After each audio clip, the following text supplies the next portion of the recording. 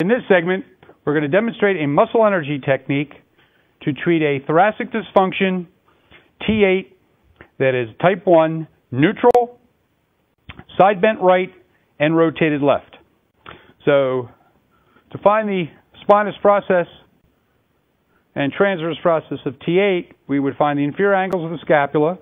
We'd come to the midline, and that's the level of the spinous process of T7, and just lateral to that is the transverse process of T8.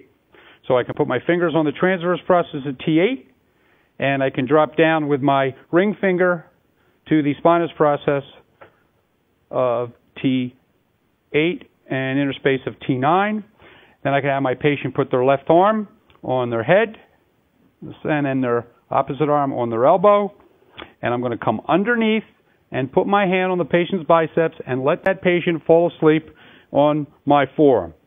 And we must now monitor the interspace between T8 and T9 and find neutral. There we go, nice balanced point. Then, because the segment is rotated to the left and side bent to the right, I can just very gently pull my hand toward me and raise my arm on her, under her shoulder, to translate and side bend to the side bending left barrier, and then I can slowly rotate her right to the rotation right barrier. And then we're going to have our patient perform an isometric contraction in side bending to the right. So we're going to have our patient drive her right shoulder down into me for a count of 1, 2, 3, and relax. During the relaxation phase, I'm going to maintain neutral and add a little bit more side bending to the new side bending left barrier, and add a little bit more rotation to the new rotation right barrier. And again, we could add a isometric contraction in side bending down to the right. So she pushes down with her right shoulder. 1, 2, 3, and relax. Fall asleep. Again, during the relaxation phase, side bending left barrier, rotation right barrier. Again, patient's going to, and I can give her a little tap for her to aim for that direction. Pushing down, pushing down, pushing down with her shoulder, relax.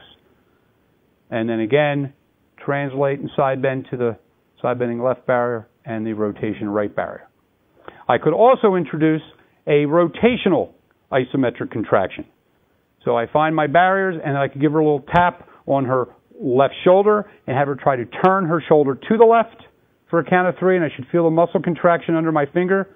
And then when she relaxes, after a contraction for 3 to 5 seconds, I reposition her to her new rotation right barrier and also translate to her new side bending left barrier.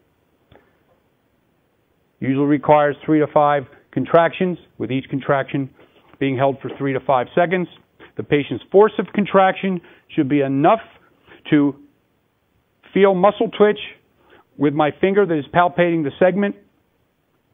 And after 3 to 5 contractions, you're always going to reposition after each contraction to the feather edge of the new barriers. And then after the technique, we're going to reassess the segmental motion to determine the effectiveness of the technique. So a muscle energy technique to treat a T8 type 1 neutral, side bent right, rotation left dysfunction.